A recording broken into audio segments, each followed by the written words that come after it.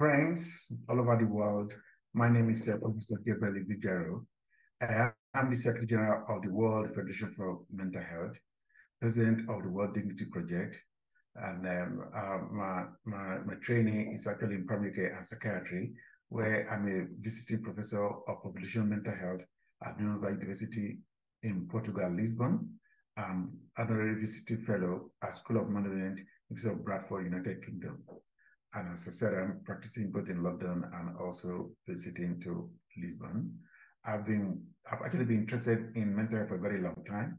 And I used to be the past chair of the American Psychiatric Association Caucus for Mental Health. So it gives me great pleasure to welcome all of you to this event. But before I start, I want to extend the greetings from my president, Dr. Nasa Loza, who and also from the board of WFMH.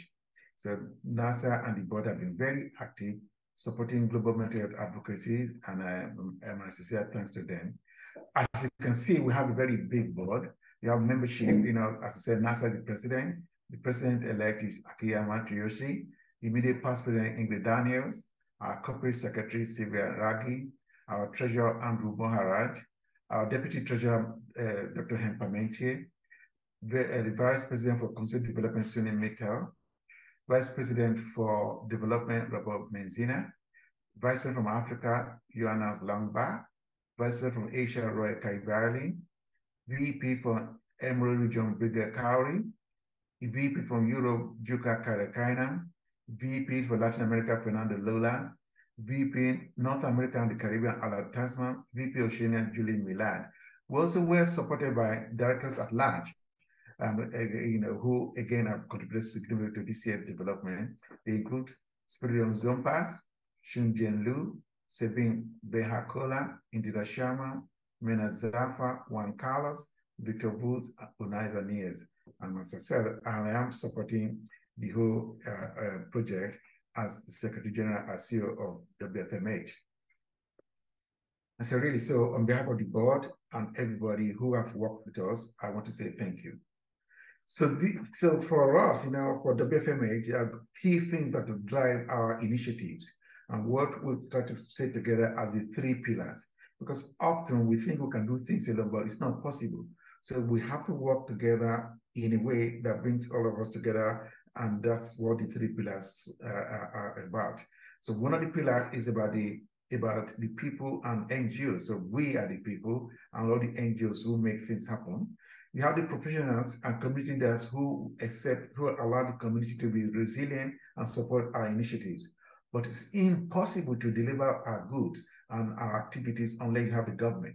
So we need an alliance between these 3 people and these 3 institutions, these 3 individuals to make things we want. And that is what it is about this year. Our theme for this year's World Mental Health is called Mental Health is a Universal Human Right. Universal is a word, human rights for the people, and you cannot have universal rights unless you have the professionals, the government, and the people working together. So you can see in the image for the World Mental Health Day logo is you can see the center of the globe in the middle, the heart, which is us as humans, and so this is really what we're about, So what else, so that I've spoken about the board. I've spoken about, the directors, but really, you cannot have an effective membership organization without the people that are the back office. So you can see, so I want to say thank you very much to the people who support my office, So my IT support, Mario Mello, who makes sure our IT work very well. My advisor, Steve Mangott, who ensures that we are compliant with many of the initiatives that we need to do as NGO. We have a legal advisor, Marina Kamwa, who is a very top lawyer in India, who ensures that we're legally compliant, which is very important, ensuring that we're respecting the rights of people, rights of citizens, and how we handle our data. See, the WFMH is about yesterday, today, and the future. So we have the youth, so therefore we have a very active youth section led by my advisor on youth, Ishe somewhere. So you can see that we're putting a structure that supports what we're doing.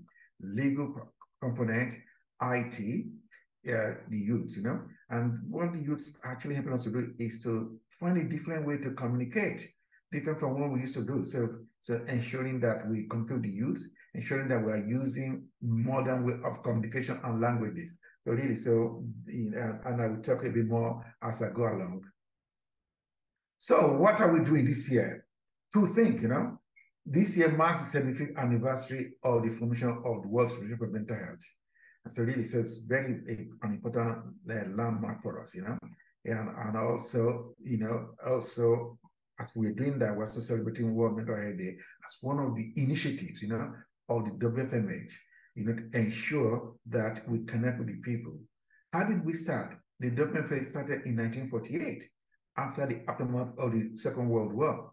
And so really at that time, citizens felt there was a need for something new. They wanted a voice across that would represent membership, individuals, communities. And that's really what it is that was set at that time. And at the time, our forefathers, the founding people, they recognized that we have to have stakeholders. So the people are the stakeholders. So really, from that time, we've always known that we cannot do it alone.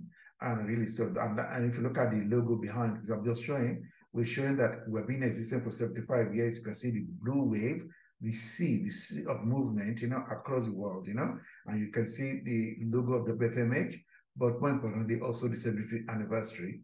And you can also see something else, You can see on the top right-hand corner, the globe. You can see that supported by the hands, So you can see it's all colors of the world, supporting the globe. That what the message we are giving to you and we're all saying is that all of us together will make a difference in the world. We can keep the world together. We can hold it, but you have to do something different. You have to be an advocate. You have to be involved. And really, so I'm first of all using this campaign to invite you, whether you're young, old, where part of the world you're from, your sexuality, your gender, your color, everything, that the World Federation for Mental Health is for all of you. Human rights, is an aspect that all of us need to. Mental health is a universal right that we must all advance to and be willing to be part of and support. So really, so it's a plea to you that this is for you. So, so what is this theme? Let me spend a bit of time about the theme. As I said, the theme is mental, it's a universal human right. So we have to think about it. We have to think about, as I say, universality, that is all of us. There's no man or woman or human that is immune against mental distress. I think we just have that as a given. I don't think anybody in this world exists that has not known somebody or who has not suffered from mental illness. Another given. So, but even though we know this is universal, we don't get the same care that we deserve, So really, so what we're talking about, that we have rights for people mentally to be protected, at all costs, so that's important.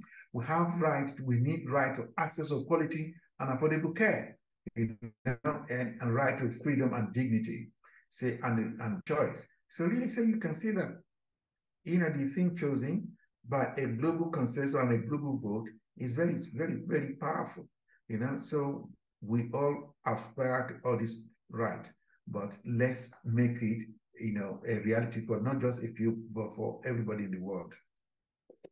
I told you, because we're talking about 75th anniversary, so we have this document, that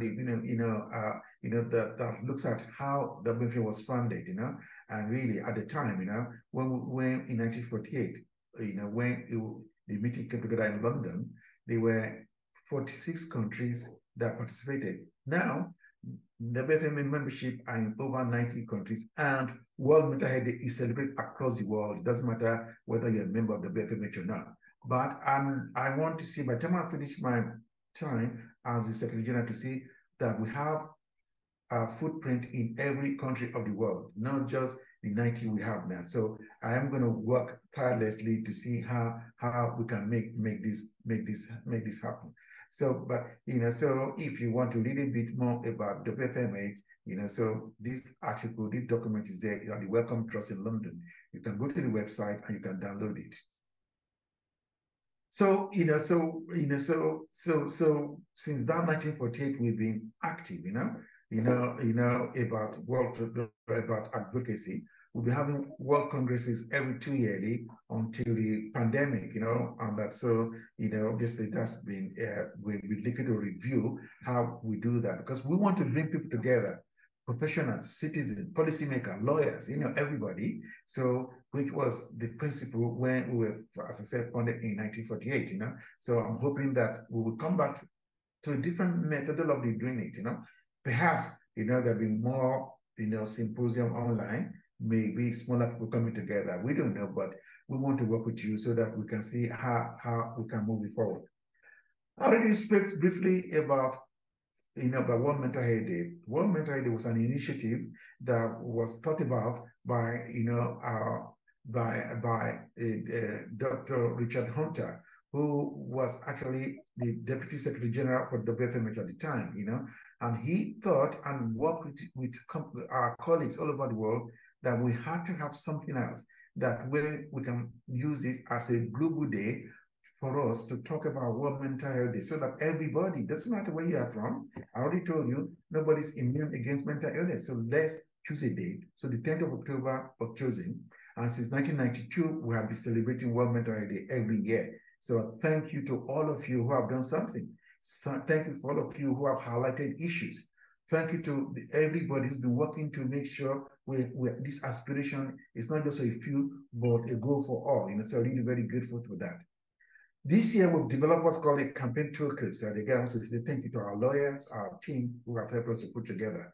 We put out this toolkit to help you, to activate you, to allow you to engage. So you will be able to download it. It tells you how to make a declaration, how to send petition. I told you already, remember I told you there are 3 pillars. So you as a citizen, you are the middle, so you can use the toolkit to contact your psychiatrist, your family doctors, your social worker, the local authority, and also to your government. So please download the toolkit. It's there for you to use, and you can also modify it, And I must tell you that the toolkit is very, very helpful. For example, last year we had many people use all over the world, who use the toolkit for their campaign, and so really, so we have a very strong youth volunteering team. And last year we had about 500 people who volunteered, to help us, they show their initiative. I told you the youths are the future of the world, the future for us, And this year we've launched again the campaign to bring more youth to come, to come on board, and hopefully we will have more of you, to join us. This slide, what I'm trying to show to you, you can see, if you remember I showed you earlier on the globe of the world with the globe, and humans. But again, what I'm showing you here is a different angle that we can work together in a collective way. So all of us connecting with each other, so I'm inviting you, to show what you're doing all over the world, what you're doing in your campaigns. We have our website dedicated to this, well funded by the WFMH. We'll be able to publish events you are doing. We want you to express yourself through art, so maybe art, running, so freedom of expression, the right for citizens to express themselves. We're even thinking maybe in the future we'll develop, stickers for people to put in their cars, flags, to say, I belong, I recognize, I'm here to work with all of you. So hopefully, we want you to express yourself, I'd like you to write it to your government, tell them how you feel. Tell them what you want, Let's write together to United Nations, telling them what it is like to be somebody with mental illness or somebody who lives with mental illness. And also, what are the things we can do to protect, to prevent, mental illness, So really, so I'm very, very, very, very passionate about this. So as I told you now, we have this website, we launch on the 16th of August for you to show your initiatives. So we will be contacting you to add on to it. We want your flags, your logos, your website to show. But at the same time, I want you to keep on showing for us, what you are doing. Let's share with the rest of the world, So I told you already, I have a very strong team behind this campaign. So I'm very, very grateful to them, So really, so without them, I can't do this, So we have very strong leadership of the WFMA. We have our members who represent us at the UN and WHO. as I said, strong things, and the volunteer thing, I want us to actually get to 1,000 this year, and because really it's a ripple effect. Remember, I showed you that the wave, it's a ripple effect. We want the ripple to go around the world, so that we keep on saying the things, so that in next 10, 20, 30 years, we will say actually we did it together and things change, and we move things forward, So really, and that's a very short presentation. I want to thank each and every one of you for what you have done. You can see all our hashtag there for you to use. I'm happy to receive emails from you. I'm happy to work with you. I've got my team ready to work with you. They are very keen to listen to you. They are very keen to see how they can support you, how we can support you. So, ladies and gentlemen, friends, colleagues, members of the WFMH world, as a whole, I'm very pleased to tell you what we have been doing. It is you that make things happen. It's you we are serving, and I want to see how we can truly make a difference. Thank you, and thanks for listening to me. Thank you. Bye.